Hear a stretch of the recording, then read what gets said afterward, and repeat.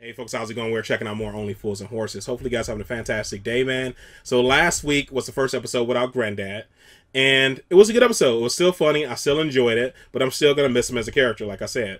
But the uncle is starting soon. I'm not sure if it's in this episode or the next episode, but the uncle will be taking over pretty soon. And like you guys said, it's not like he's replacing Granddad. He's just a new character, and it actually makes the show better. So I'm looking forward to that. So let's just go and jump into it, folks, and we'll talk about it more in the end.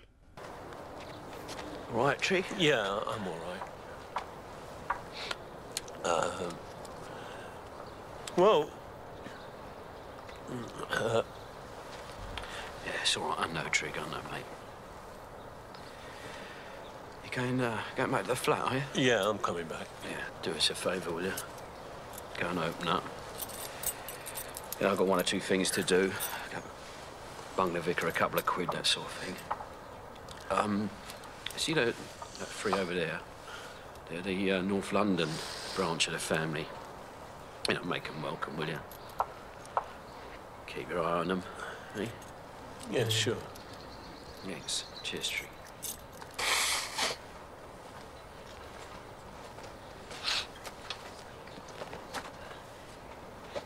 I love a nice funeral.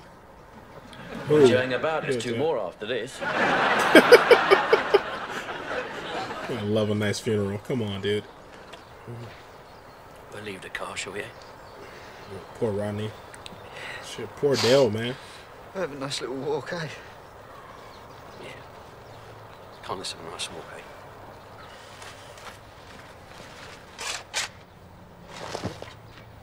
eh? Oi.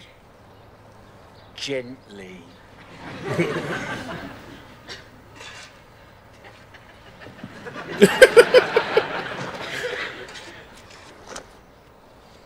Well, Michael, how's business in the pub?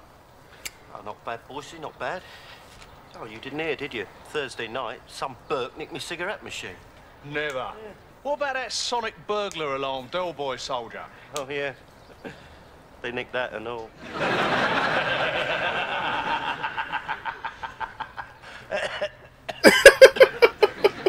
This all looks like they're laughing at a funeral. It was a lovely service, Vicar. Thank you very much.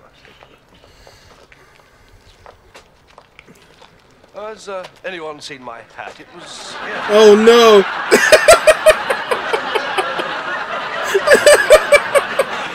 They so bogus. I was sad when I saw that hat, too. It wasn't even his.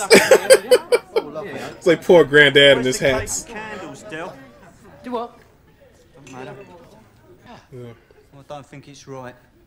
When people laughing in there. Yeah. I ain't laughing. I ain't laughing today. I ain't laughing tomorrow. Don't want to laugh for the rest of my life. Yeah, everybody agrees differently, man. Well, as long as you're happy, son. I'm away now, boys. I'll see you later. I see Rodney was getting mad, but everybody's laughing and stuff, dude, but... Yeah, thanks for coming, mate. Here, you're doing a bit of a flyer, aren't you? No, well, as a sign of respect for your granddad, I've decided to open the pub early. Oh, that's very nice of you, Mike. Appreciate the gesture, thanks. Oh, about the booze, it comes to 86 quid. Please, Mike. Don't discuss money now. Maybe it's a washer or something. The bloody washer pulled a chain. I don't know. I'm not a scientist or something. Oh, no. It's the uncle. No, it's all right. It's probably something, you know, quite simple. It's, you know, nothing at all, really. Why are you moving closer to the door? Where's my bloody hammer? Del!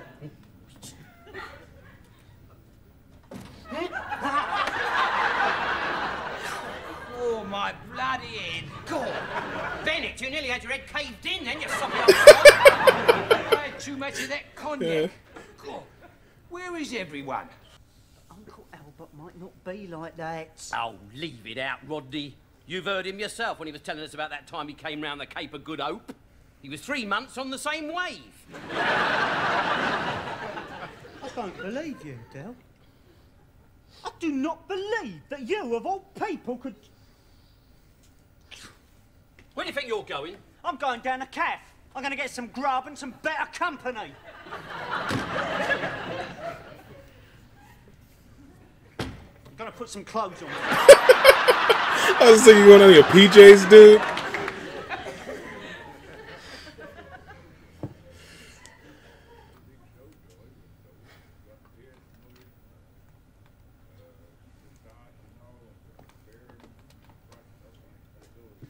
changed, Del. It was about time you did. Come on, we've got to go down to market later on.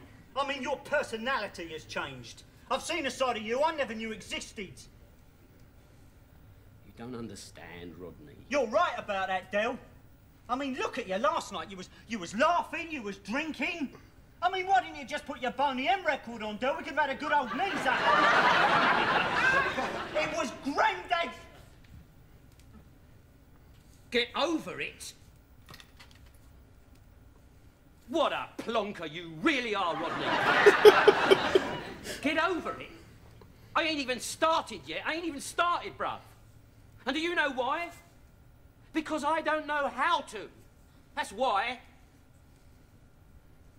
Survived all my life with a smile and a prayer. I'm Del Boy, ain't I? Good old Del Boy. He's got more bounce than Zebedee. Here, pal, what you drinking? Go on. Hello, darling. You have one for luck. That's me. That's Del Boy, innit? Nothing ever upsets Del Boy. I've always played the tough guy. I didn't want to, but I had to. And I've played it for so long now, I don't know how to be anything else. Oh, it don't matter. Bloody families, I've finished with them. What do they do to you, eh? Hold you back? Drag you down? And then they break your bloody heart.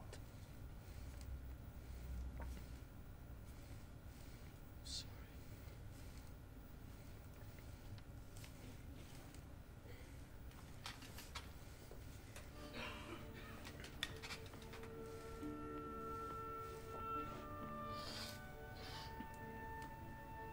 Hello there, all right? Hello, darling. I'll be over there. Okay, all right. All right, pal, what are you drinking? Give you one.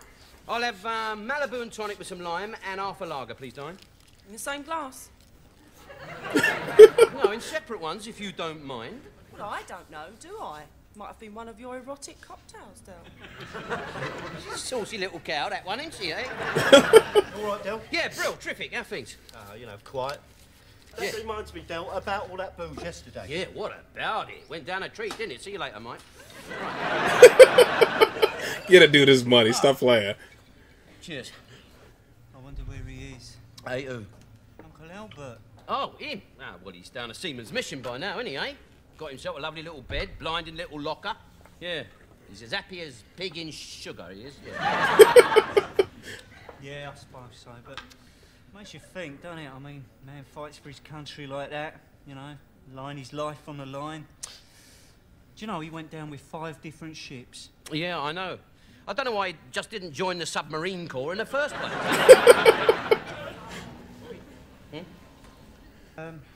Look, I ain't got very much. I've got, what? Oh, 2. put your money away, Rodney. I don't want it. Thanks for the offer, though. Go on, you go back to Del. Don't you worry about me. All right? Don't worry.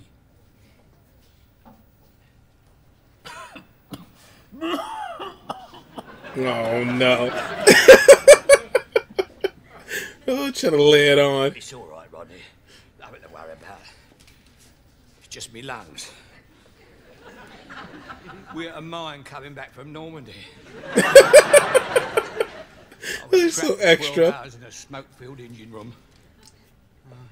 Well, if it's not one thing, it's another, right? He went down a mission, it's not there anymore. It's just a marina. Well, can't he kip in the back of that? So bogus. A yachting marina. Come on, Dill, there's Grandad's brother sitting over there. What do you want him to sleep, eh? A doss house? Listen, Rodney, that bloke has been in shark-infested seas, right? He's been attacked by kamikaze pilots and blown up more times than a beach ball.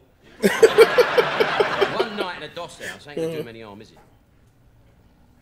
You don't believe all them stories, do you? What, do you reckon they're porkies? Of course they are. I didn't want to say nothing, because, you know, he's a proud man. Oh, proud him. He comes from Dad's side of the family, doesn't he? No, I just offered him a couple of quid and he wouldn't take a penny. No, well, he wouldn't, would he? He's still got that 100 quid I gave him this afternoon. You give him £100? Yeah. Don't think I'd let him go out potless, do you? Then why didn't you have something to eat when you was in here at lunchtime, eh? Well, all they had left was sausage and mash, and I'd gone right all that. Fancy an Indian? Wouldn't mind, son. Oh, we'd never get a table this time of night, Dale. No. We'll have to get a takeaway and eat it at home. Yeah. Yeah, that's what we'll do. We'll get a takeaway and eat it at home, eh?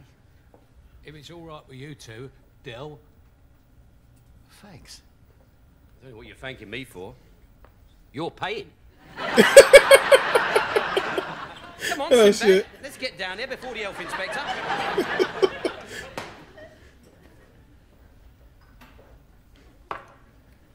Oi, I'm glad I caught you. I've just phoned the mission. They said they got a bed for you.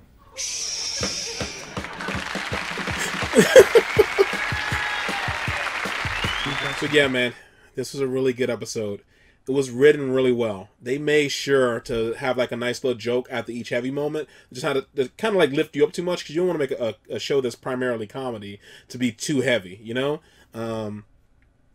But it was tough, dude. Like the whole scene with the hat, when he like picked it up, I'm like, dude, granddad's hat, that's sad. It's like, you know, if you have a grandmother or somebody like that who knits all the time and she passes away and you see like a bowl with just her unfinished project and her knitting needles in it. That's so sad, man. The items people leave behind, because you automatically correlate that with that person. They're never going to touch it again. They're never going to finish a project again. Granddad's never going to wear this hat again. This smells like granddad.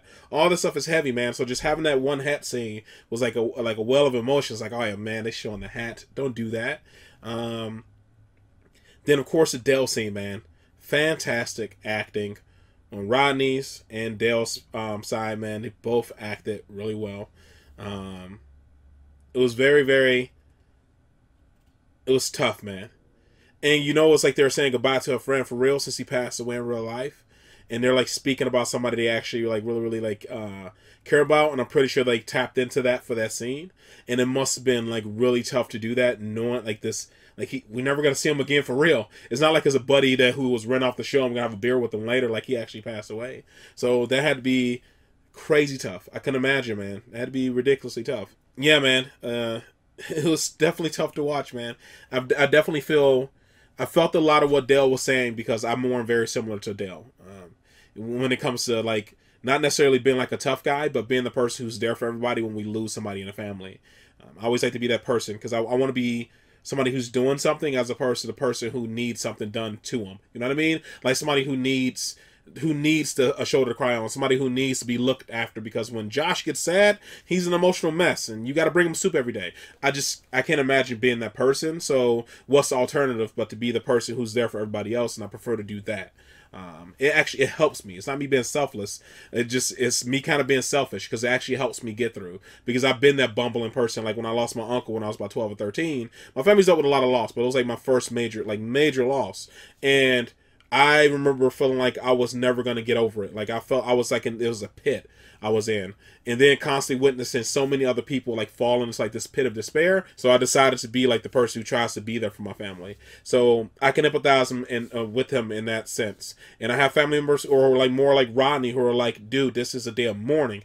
This is the way you need to mourn. You need to mourn exactly like the way I'm mourning, which is never fair. Everybody mourns differently, man. I know people who only celebrate the life of that person. They don't want to hear about like the death. They don't want to talk about the process of them going to the ground. None of that stuff. They only want to talk about like all the great stuff they did with that person, and they focus on nothing but the happiness. I meet people who are similar to me, who we do our mourning to ourselves, and then from there we try to help our family and friends out. Then I meet people like Rodney, who are like, dude, this is the way it should be, and everybody should be this way. And people like Rodney, I think Rodney's young. He doesn't understand people mourn differently. I think that's the way they wrote it. Like, he's young. He doesn't understand people mourn differently. Everybody should mourn. Everybody should feel the way that I'm feeling. And a lot of people don't understand that that's just not the way it works. I'm more on like the Dale side of the camp when it comes to that stuff. And that was a fantastic scene. They did good. They did really good. Dale and Rodney did really, really good. It was such a short scene. Well, it was like 2 minutes long, but it was tough. It was tough to watch.